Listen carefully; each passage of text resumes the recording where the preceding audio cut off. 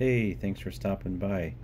Next up on the bench, we have a cuckoo clock, and this one's definitely seen better days, so let's get right into it.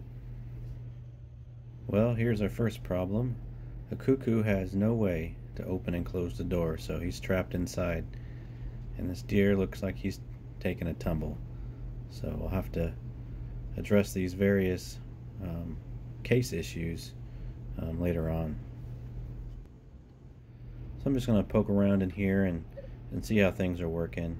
Looks like the bellow lifting lever is catching on something, so that's not good. The bellow sounds okay, but the bellow on the other side has got some problems for sure.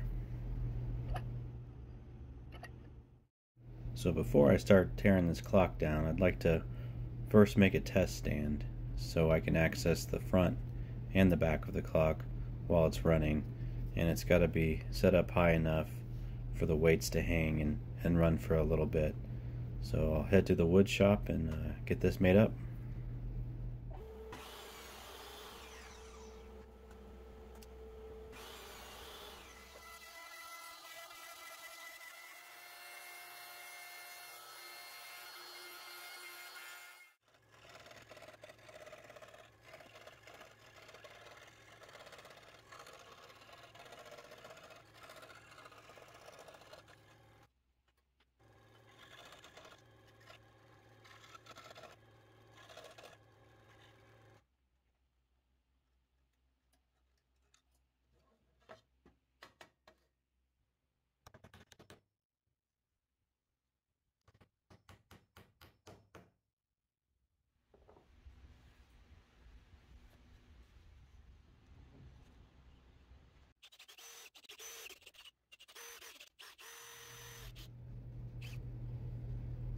So every time I use the table saw now, I always wear this face shield.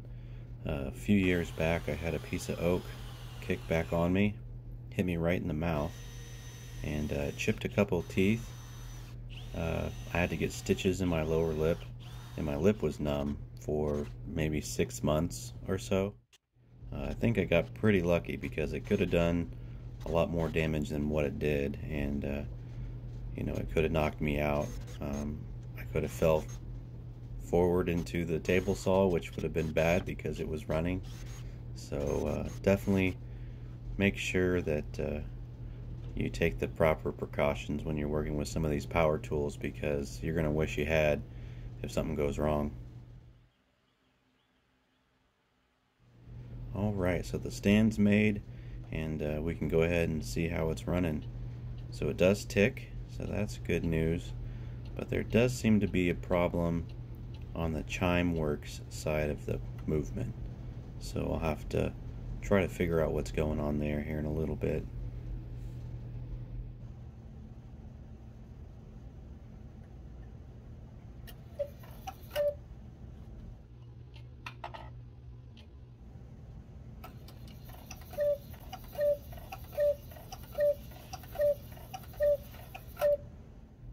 Alright, so let's get the movement out of this case. First thing we got to do is get the hands off, and those are held in by a nut and a washer, and then the hands should just pop right off. And they're a little dirty, but those should be easy enough to clean up. So the door on the side of this cuckoo clock is nailed shut, and I think it's because it's not used in this model. I think there's some clock movements where it allows the user to synchronize the cuckoo. So if the cuckoo gets out of sync with the hour count, they can open the door and pull on a lever and get everything synced up. But this movement doesn't have that feature in it. So in order to get the movement out, these bellows seem to be in the way, so I went ahead and took them out first. And this one seems to be in good condition. There's no rips or tears. And so let's get the other one out and see what we're looking at. So these bellows are held in by a screw and a nail, and once you back the screw out, you got to pry the bellow away from the inside wall, and they just pop right out. There's a couple different ways you can fix a ripped bellow. You can just buy a new bellow online, pop off the old bellow and glue on the new one, or you can actually repair the bellow material on the existing bellow itself. I figured it was better to keep the clock as original as I could, so I had to figure out how to replace this material. Let's get into that.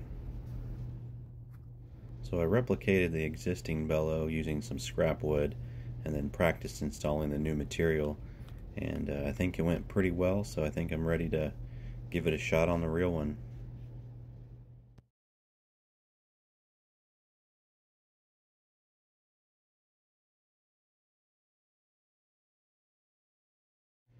So there's different kinds of material you can use to fix damaged bellows. It seems that most people have used a product called Tyvek, and that's what I decided to go with. Some said they've used worn dollar bills, which I wasn't going to try, and some said they've used priority mail shipping envelopes. The problem with the shipping envelopes is the material's really stiff, and that causes a problem with the bellow closing. And the bellow closes by gravity mainly. There's a weight at the top portion of the bellow which causes the bellow to shut, and if the material's too stiff it won't close, and then the bellow won't make a sound. The bellow needs to open about 1 5/8 of an inch, so I'm making this one 1 7/8 of an inch wide, and that gives me about 1/8 of an inch to glue to the top and the bottom of the bellow.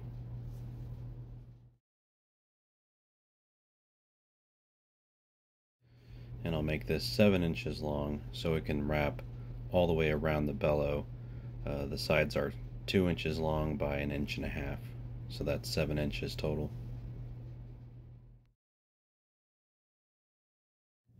And I'll go ahead and get the hinge cut and save that for later. And then I'll go ahead and mark the center line on the top and the bottom, and this will just help me line things up here in the next step.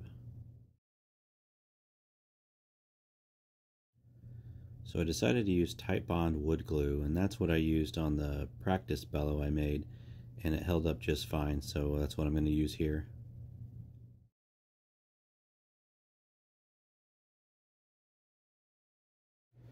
So I thought I'd try to be clever and pre-crease the Tyvek, and I ended up creasing it the wrong way, so that didn't help me any. I was just trying to make sure that when I did this step I creased it evenly all the way through.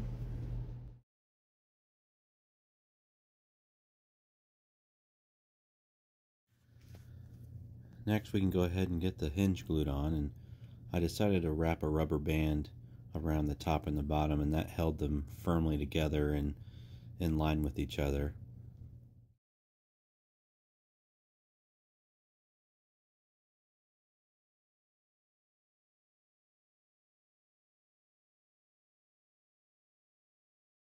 Alright, look at that. It's starting to look more and more like a bellow.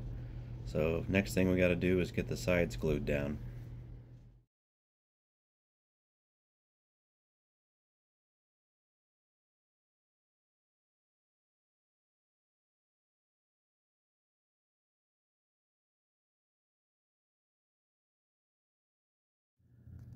I'm also trying to make sure I spread the glue out correctly. That way there's no way for air to escape or anything like that.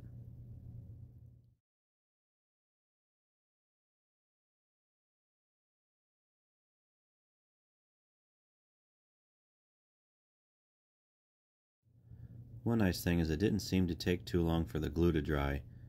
I had to wait maybe 10 to 15 minutes, and then I was able to start working with it again.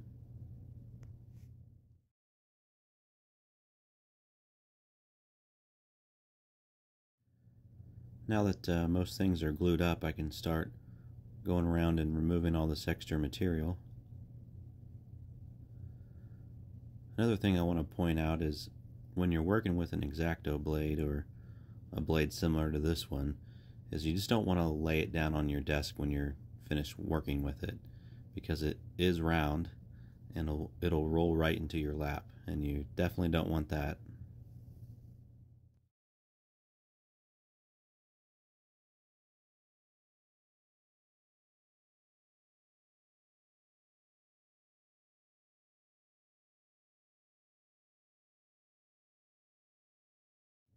So those little triangle bits that are hanging off the back there are going to wrap around and hold the hinge in better. So that's why it was important to make this strip 7 inches long.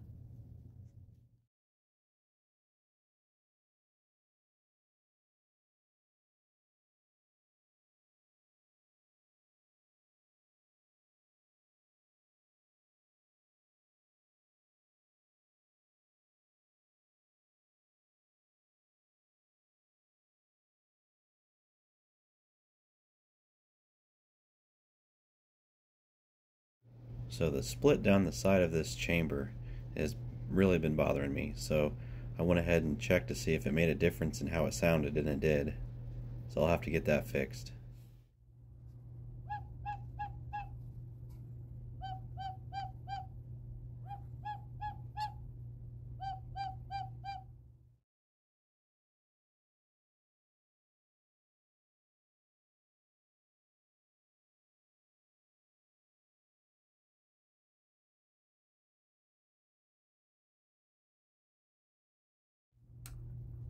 Finally got the bellow fixed, and it's sounding pretty good, and we can get the movement out now.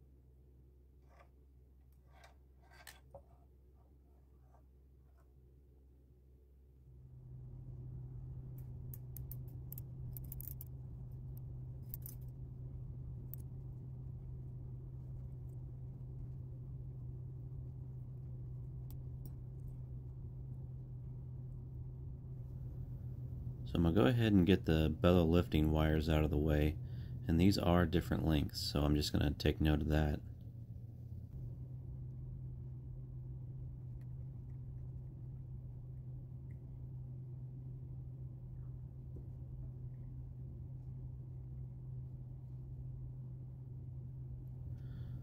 And there is a slight bend to these lifting wires, and I'm not sure if that was done on purpose. They could have had a bend in them to make sure that the height is correct between the bottom of the movement and where the bellows actually sit. So if there's not a problem, I'll just leave them like that.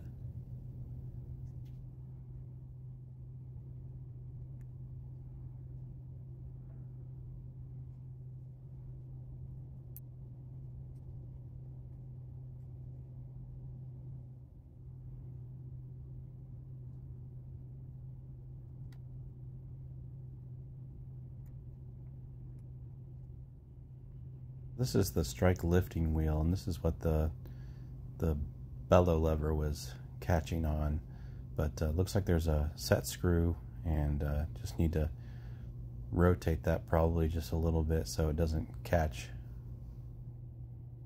So I decided to buy these special pliers I'm using here just to get these E-clips off.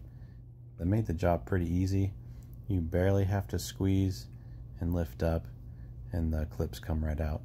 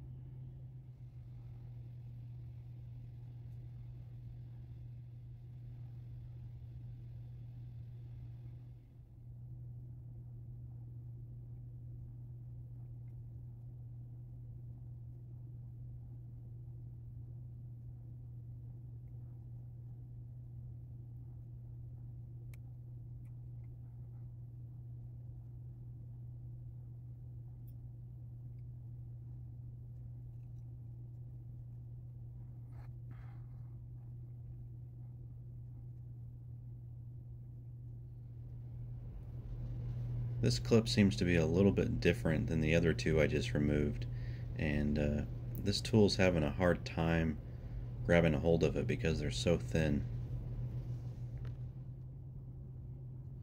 I can't seem to get the center wheel and the first wheel on the strike side to come off, so I'll have to flip the movement over and see if there's something else holding them on.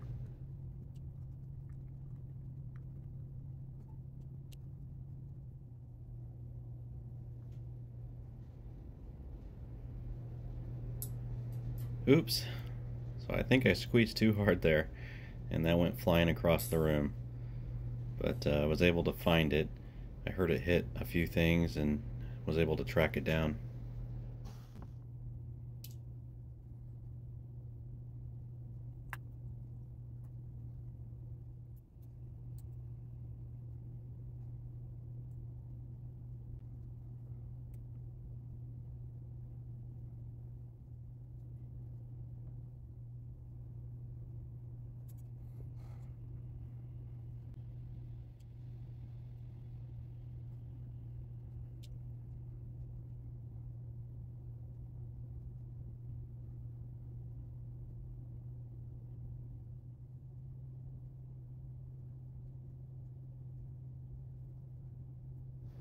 So I just noticed that this cuckoo is missing an eye, and I'm not sure how that happened.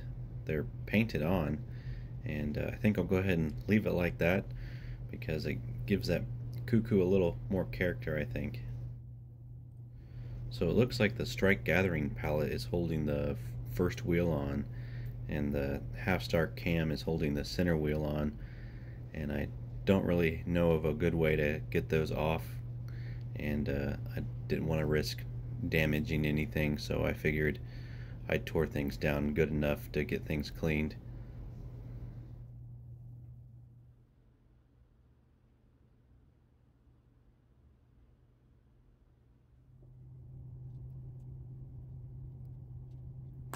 Alright, so now I can get everything in the ultrasonic cleaner, and I think I'm going to have to get a bigger ultrasonic cleaner at some point because there's definitely not a lot of room in here, and I think it'd make the job a lot easier if I had a bigger one.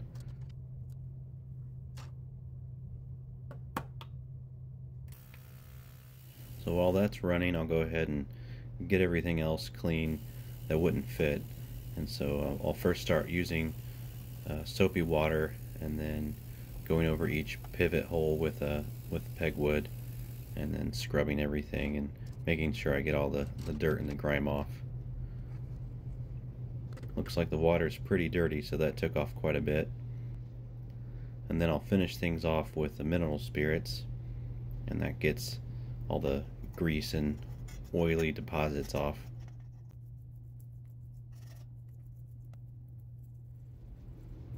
Alright, so now I can get everything back together and oiled and see how it runs.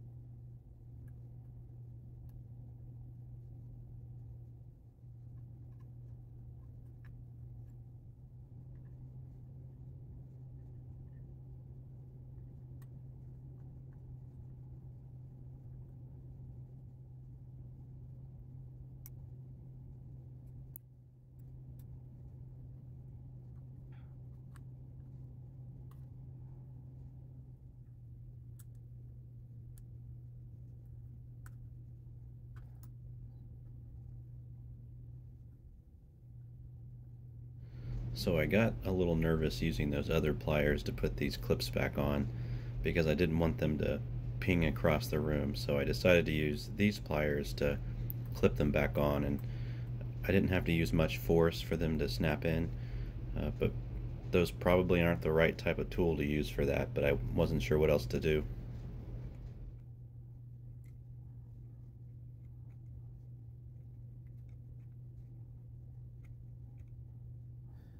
So there's one thing in particular I'm not addressing on this clock, and that's any worn pivots or pivot holes.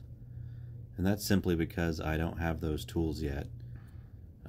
This is only the third clock I've worked on, and I just can't go out and buy hundreds or perhaps even thousands of dollars worth of clockmaking gear when I'm just starting out.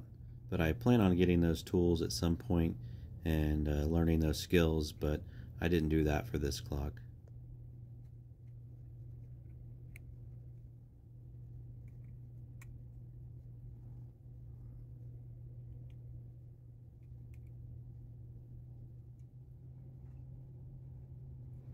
Now we can get the top plate back on, and this part can take quite a while because you have to line up all the pivots with their pivot holes, and it can be quite tedious. So I usually just start in a particular corner and then get that set, loosely put on the nut, and then work my way through.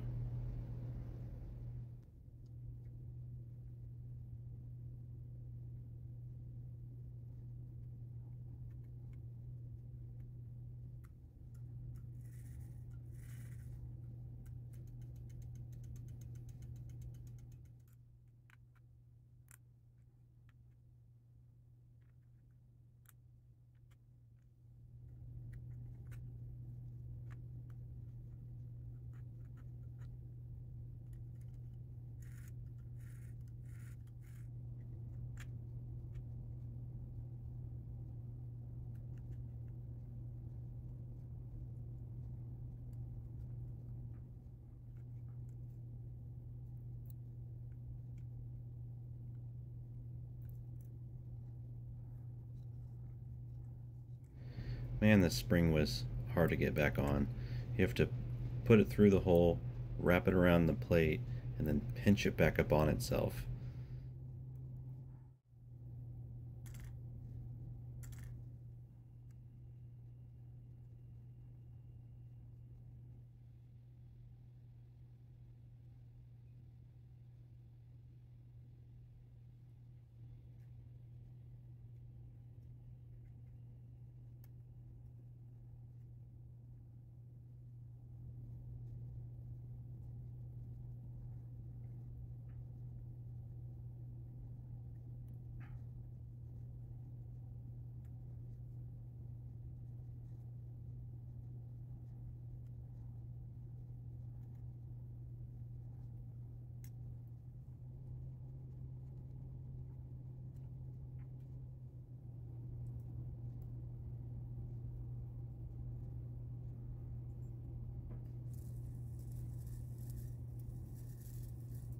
On my last video, there were comments made that I shouldn't have been using 3-in-1 oil to oil the pivots. So I went ahead and bought some real clock oil, and we'll see how this thing works.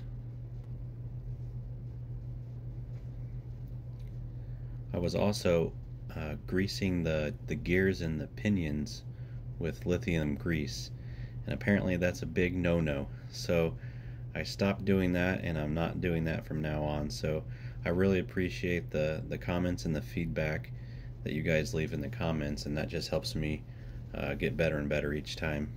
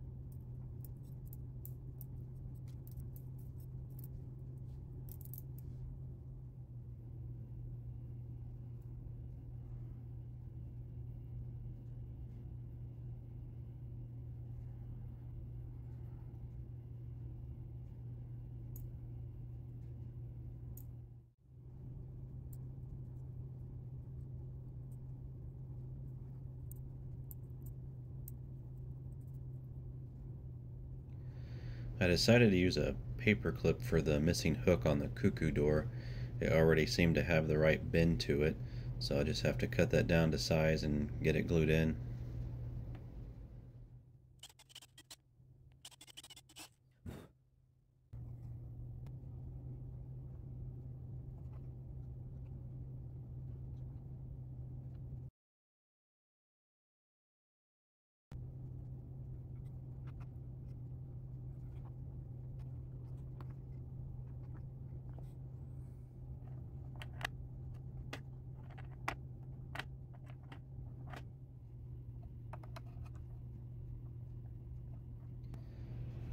So it looks like I can't tighten up this one because the screw's covered by the case. So you want to see some magic?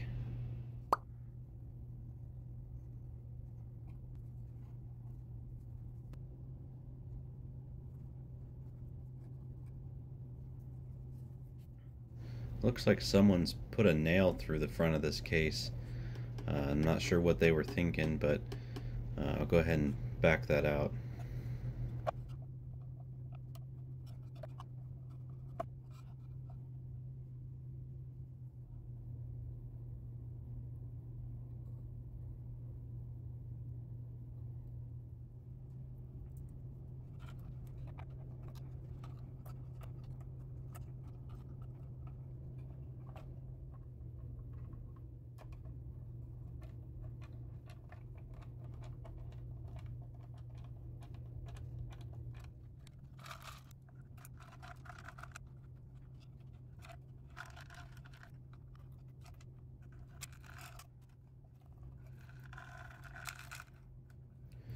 So I thought I would be able to get the cuckoo in from the inside of the case, but I had to take the cuckoo off and bring him in through the front.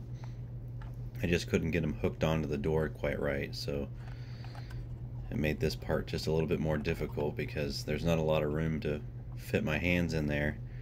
And but I was able to get it, and now we can get the bellows back in.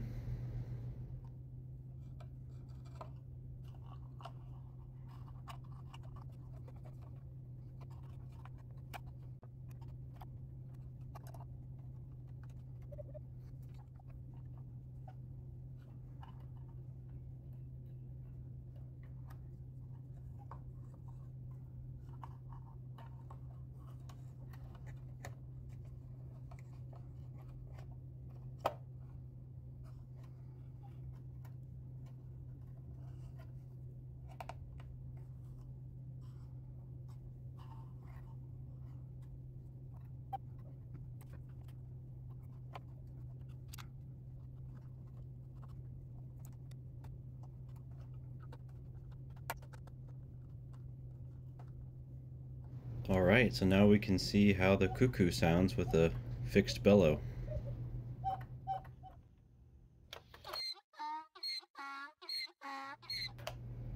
I think I'm starting to go a little cuckoo.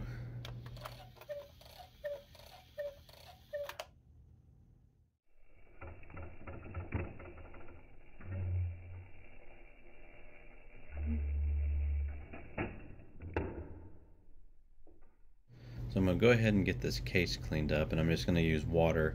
And I started using a Q-tip, but the Q-tip fibers kept catching on the wood, and so I eventually changed to a small paintbrush, and that seemed to make things a lot easier. So it looks like it says Germany right there, so that's pretty neat.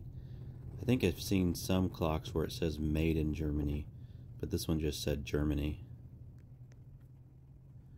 So I went over this whole clock, all its nooks and crannies, probably about 3 times, just to remove all the dirt and dust and everything that was on it. So I just brushed it with water, and then when my water got too dirty I would dump it out, put fresh water back in, and then go over it again until everything looked clean. There's a little bit of rust on this washer, so I decided to go ahead and knock a little bit of that off. I wasn't trying to polish anything up here, I just wanted to make it look a little bit better, and I think it did the trick. Now it's time to do a little bit of surgery on the deer, so go ahead and use some super glue and get that glued back on. And I glued my fingers together. I seem to always do that when I'm using super glue.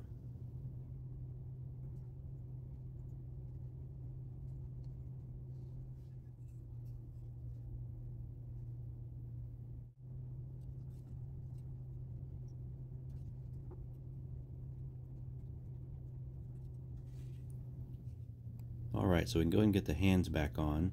I wasn't quite sure where to put the hour hand just yet. I first want to listen to how many times it cuckoos, and then that'll let me know where the hour hand should be. When you set the time on the clock, you never want to move the hour hand. You want to move the minute hand. So in order to get the hour hand in the right spot, I'll loosen the hour hand by pulling up on it, and it's just pressure fit. And then I'll rotate it to the correct hour and then push it back down.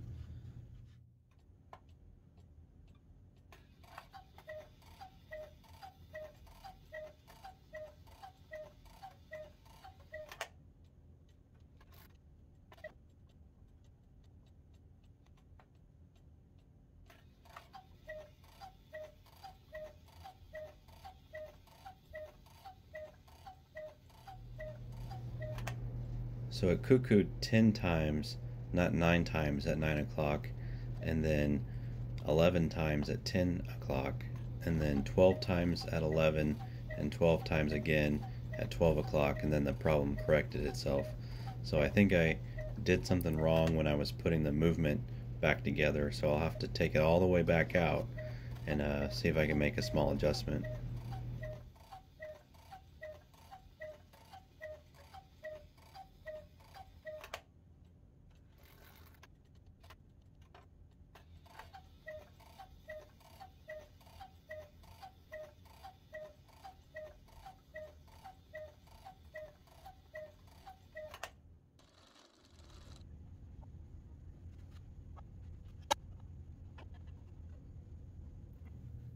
So what I had to do was rotate the snail clockwise by 1 tooth. That way when the rack falls, it hits the snail in the right spot. And that seemed to fix the problem.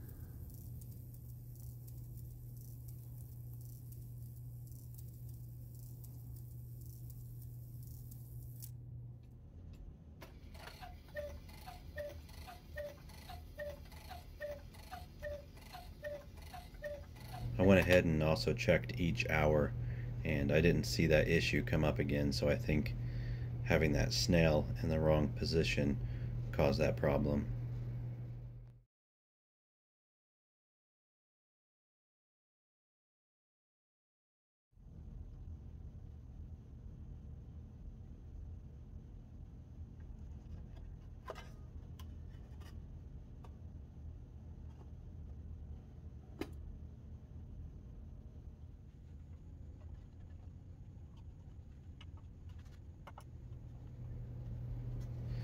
And there we go, a cuckoo clock from the 1950s, ticking and cuckooing again.